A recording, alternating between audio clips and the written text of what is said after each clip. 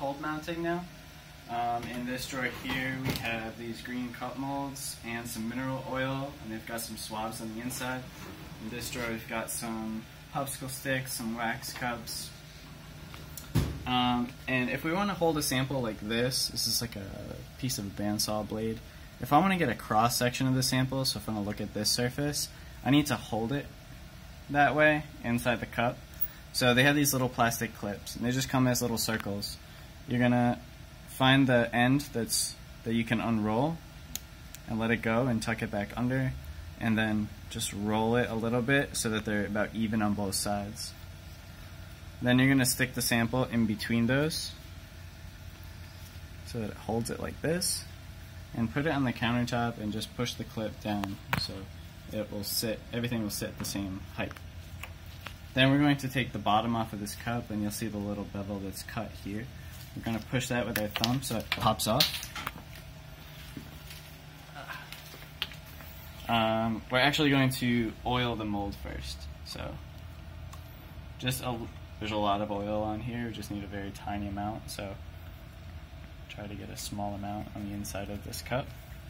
That will act as a release agent. Then pop the bottom off, the sample right in the middle, and put the outside back on.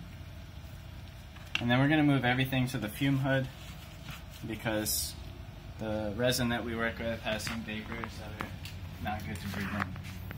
So this is Lecoset 100.